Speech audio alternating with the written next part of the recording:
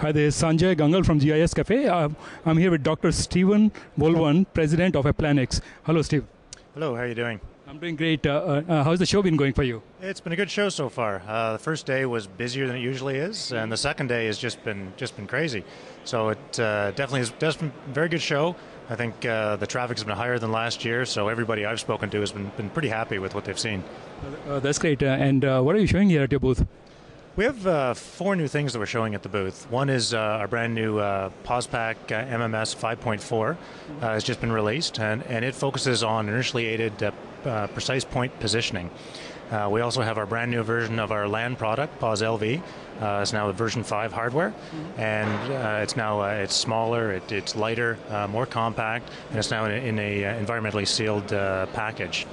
Next is our brand new, just announced this morning, our DSS wide angle, which is a 60 megapixel medium format camera, very compact, in a brand new body, and it's intended for very efficient wide swath mapping applications, again in the medium format.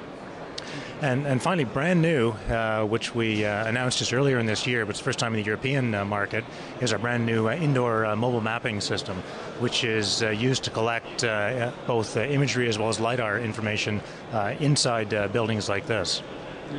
Can you tell us a little bit more about each of these announcements as to what is unique about these new offerings? Sure, I'll focus on a couple of them. So the indoor mapping one, which is brand new for us, we actually now managed to take a lot of the technology that we've had outdoors for many years. We've now managed to take it indoors. What it does is it collects data indoors in both three-dimensional spherical imagery as well as full LiDAR point clouds, and combines the data with inertial and other location technologies to be able to position all the imagery and all the LiDAR within the building. So you can basically reconstruct the entire building, both from a two-dimensional floor plan type view, or from a three-dimensional model view, or sort of other products which can come out of it as well. So it's really focused on very efficient mapping indoors.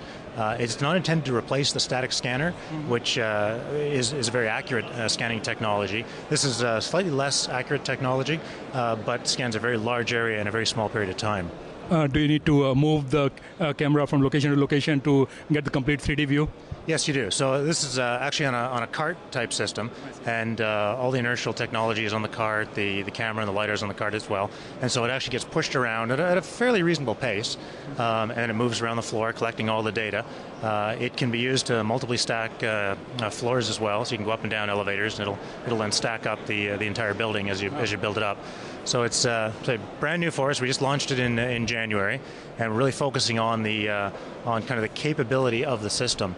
The other part of this we did is the whole front end. So the data itself is part of what's offered, but then we have the entire processing workflow to be able to show this data to the customers. They can actually work within this environment to process the data, view the data, and it can be viewed from multiple customers at the same time. So it's a very efficient way of collecting and then processing and displaying all the indoor data. And what is the profile of customers who it is targeted towards? We've got, I guess, 4 areas where we've kind of profiled, but there's really 2 we're after. One is the public security, so places like airports, transit authorities, universities, government buildings. So it's all about public security, making sure that people in public buildings are safe, and airports are safe. The other area is that of the building and construction market. It's now about looking at a building that's partially done or has the skeleton done, going in and completing all of the data for that building, providing it then to somebody who can then do the floor plan layout of the building when it comes to laying out offices or stores or whatever it happened to be. So those are really the 2 markets we're primarily focused on at the moment. And you also mentioned that you wanted to talk about one other product? Another product which we announced this morning is the DSS wide angle, so 60 megapixel wide angle format camera. It takes multiple lenses, but it's really focused on a wider swath width. It's a color camera only. It doesn't do infrared, so it doesn't replace the 439 that we have today. So both cameras coexist, and depending on what the application is, then customers will move from one to the other. It's a smaller package, a more compact package, but it's targeted more at a specific application. And how much does it cost?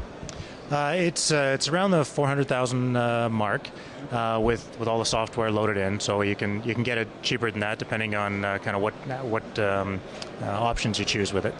What is the profile of customers that this is targeted towards? This is targeted towards mostly customers in the rapid response market. So customers that are going out, they have to turn around data very quickly. So they have to get up in the air, they have to get the data captured, get it processed, and get it down to the ground. So we did work, not with this camera, but we did work for the oil spill that happened, the earthquake in Haiti. So not us directly, but our customers did that using this kind of technology. So very much focused in, as I said, the rapid response market. Is there anything else that you wanted to add? I think that's pretty much it from the products. I think it's great for us to be back here in the European market. Europe's always been a major area for us, major success area for us. So we're very happy to be back and happy to see the show traffic quite as good as it's been. It's very good to see after last year. That's true. I think there are more than 15,000 attendees. There certainly have been a lot. The show has just been constantly. The guys in the booth have been run off their feet. So I think they're very happy about that. And how can people find out more about Applanix and some of these new products? So if they see this before the end of the show, we're down on the first floor. Otherwise, best to go to the website, www.applanix.com. All the information is there on the products, all the contact information to be able to see more information on the products, as well as who to talk to get more information. Thank you very much, Stephen. Have a great show. You're very welcome. Thank you.